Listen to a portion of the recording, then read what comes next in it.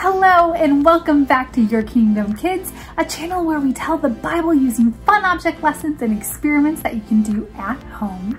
And today we're going to be talking about Luke chapter 20 and 21 and how Jesus is like the cornerstone of our faith, and also how a poor widow gave more than the wealthiest people in the world. How is that possible? Well, we're going to do an experiment at the end to show how sometimes less can become more. So stay tuned. Okay, go ahead and grab your Bibles and turn to Luke chapter 20. And once you're there, you're going to find Jesus talking to the religious leaders and the priests of the day. And they are so confused by Jesus. He is not at all what they expected. They expected this king who was going to rule and reign, and instead they get this really humble man who's healing people, who's messing with the way that they do things, and it is just irritating them. So they try to catch Jesus and trick him with some of their questions. And they ask Jesus, where do you get your authority from? And he responds in a way where they can't trip them up. And they're kind of annoyed. And so, in response to that, Jesus tells them this parable. A man planted a vineyard, rented it to some farmers, and went away for a long time. At harvest time, he sent a servant to the tenants so they would give him some of the fruit of the vineyard. But the tenants beat him and sent him away empty-handed. He sent another servant, but that one was also beaten and treated shamefully and sent away empty-handed. He sent still a third, and they wounded him and threw him out. Then the owner of the vineyard said, "What shall I do? I know I will send my son, whom I love. Perhaps they will respect him." But when the tenants saw him, they talked the matter over.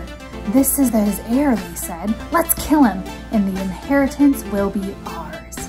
So they threw him out of the vineyard and killed him. What then will the owner of the vineyard do to them?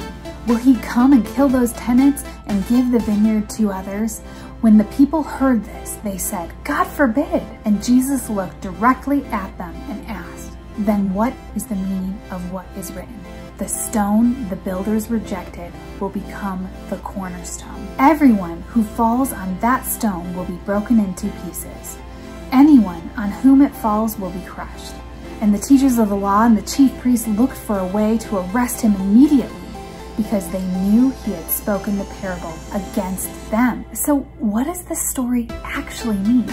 Well, Jesus is making one last appeal to the religious leaders and is saying, hey, I don't know if you know your history, but God has sent prophet after prophet. Those are people who speak on behalf of God.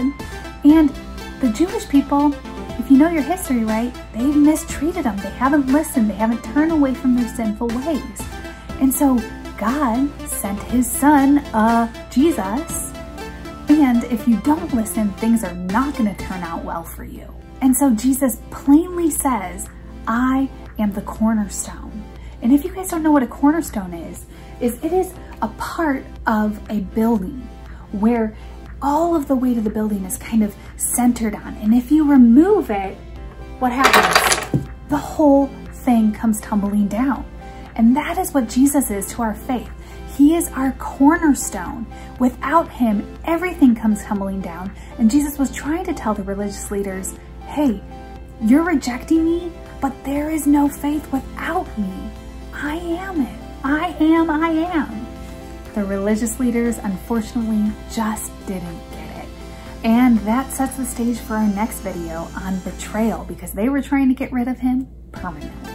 Okay, now that we understand that Jesus is the cornerstone of our faith, now we're going to go on and talk about how sometimes less is now more. So go ahead and flip to Luke chapter 21. And once you're there, and we're going to find a widow who is very poor. Now, a widow is someone who doesn't have a husband. Their husband passed away. And usually, often that leaves them in a very tough place, both emotionally and also money-wise, right? Because oftentimes that could be their provider. So Jesus is at the temple and he's watching these wealthy people come in and give extravagant gifts of wealth in the temple for everyone to see. And people are looking at these gifts and going, wow, that is a lot of money. Oh my goodness, they must really love God. And here enters this poor widow who gives just 2 copper coins. Now, these aren't copper and they're not real. Ugh, they're plastic. But the point remains that her 2 copper coins were more in Jesus' eyes. And he says in verse 3, "Truly I tell you, this poor widow has put in more than all others. All these people gave their gifts out of their wealth, but she out of her poverty and put in all she had to live on." And what's the point? Well, the point is this. See, these wealthy people, even though monetarily wise, money-wise, they gave more, right? She might have given 2 pennies and they gave $1,000. It looks like so much more. But she literally gave everything she had to live on. Whereas they gave enough to look good, but it wasn't hurting them at all. It wasn't a sacrifice. And Jesus is pointing out the heart of the issue to say, hey, when you're all in, when you give everything you have, that matters more than an extravagant gift. It is what is really in your heart and how you're giving all that you have to the Lord. So after this, Jesus goes on and he prophesies that the temple will be destroyed. Now to the Jewish people, this was not a good prophecy. It actually was unthinkable. They thought it was indestructible. And unfortunately, it does actually happen in history. We have it recorded that it happened some 70 years later, just as Jesus said. In Luke 21, 10 and 11, Jesus said, "Nation will rise against nation and kingdom against kingdom. There will be great earthquakes, famines, and pestilence in various places, and fearful events and great signs from heaven." That's not very encouraging, right? But even in this, Jesus gave great hope. In verse 14, "But make up your mind not to worry beforehand how you will defend yourselves, for I will give you words and wisdoms that none of your adversaries will be able to resist or contradict." And then he offers more hope in verse 27. "At that time they will see the Son of Man coming in a cloud with power and great glory. And when these things begin to take place, stand up and lift up your heads because your redemption is drawing near." See, Jesus is also prophesying he's going to return someday, and there's several other verses in the Bible about that. And when I was your age, I had no idea that that was going to happen. It was like this great secret, but it's so exciting. One day Jesus is going to return and we should be excited about that. Okay, so now we're going to do an object lesson to see how sometimes less can become so much more in God's eyes.